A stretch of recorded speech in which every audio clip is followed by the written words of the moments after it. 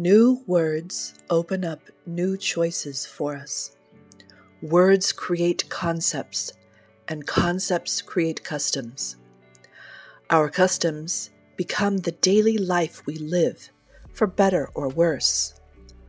All my life, I have been deconstructing words that my family and the society transmitted to me, and thus the life box they transmitted to me. Creating and committing to new ways of speaking has been a major way I have been able to get out of that box and come to peace and vitality and possibility in my personal life. In this video series, Words I Don't Use, I'm sharing with you my most crucial word releases and reconstructions in the hopes that you can be blessed too. I don't use the word physical, especially not to refer to the body as physical, nor the seeming solid objects around us as physical.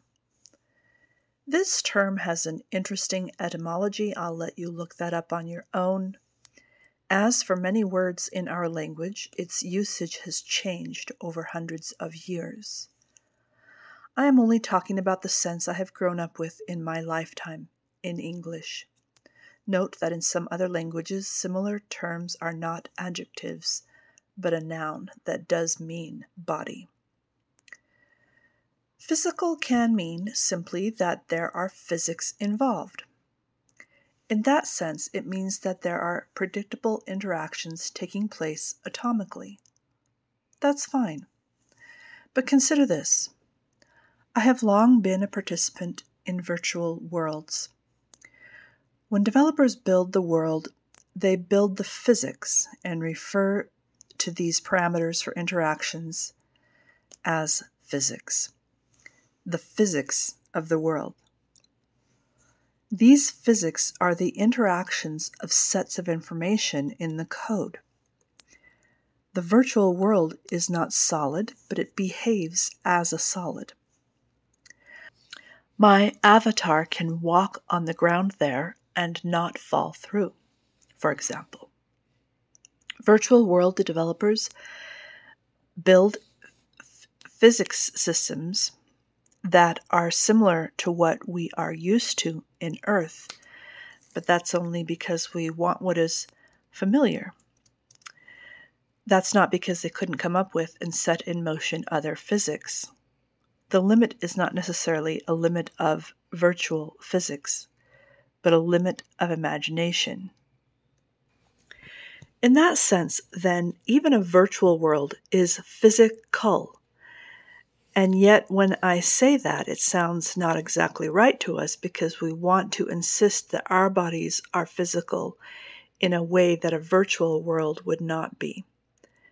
And indeed, we have more potential properties and interactions than a virtual world so far. The developers are still developing.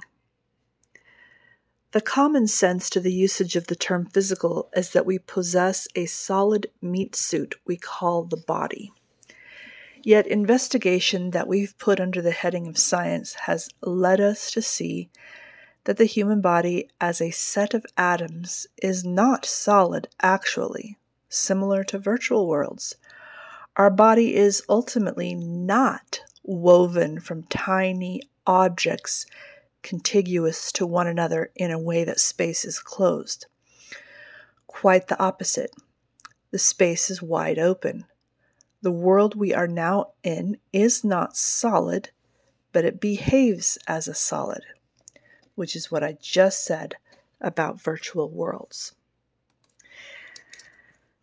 Rather, there is the sensation and property of solidity that arises from certain parameters, arising from the tiny energy powerhouses that serve as the base structure of the realm we find ourselves in, including the avatar we are navigating with that we call our body, those tiny energy powerhouses being atoms.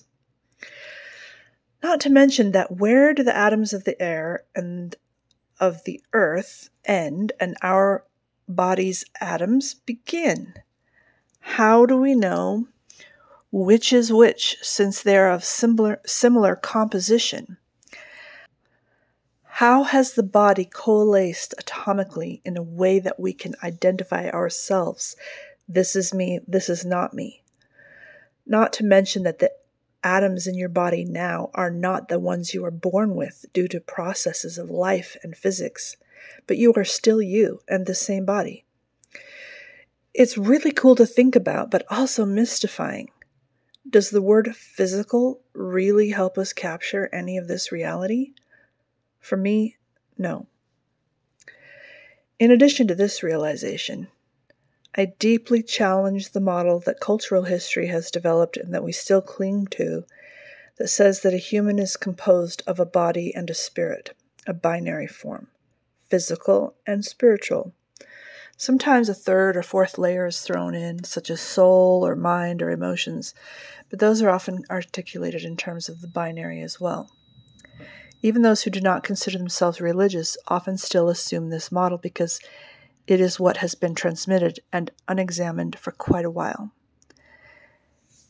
Even as science talks about atoms, we must either populate the other half of the human model, the spiritual, by the ponderings of philosophers and religionists, or simply slice it off and say that we are only a physical body because that's all we have been able to investigate so far, because our tools and our questions haven't developed farther than that.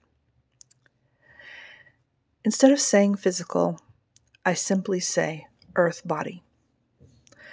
The body is both one and myriad. There are far more than two aspects of our humanness, in my opinion. Our understanding is limited, not improved on, trying to insist on only two categories that all the features of our humanness must adhere to. For me, referring to the vessel that I use to participate in this earth world as simply my earth body leaves the question open to include anything that we might continue to learn about our avatar.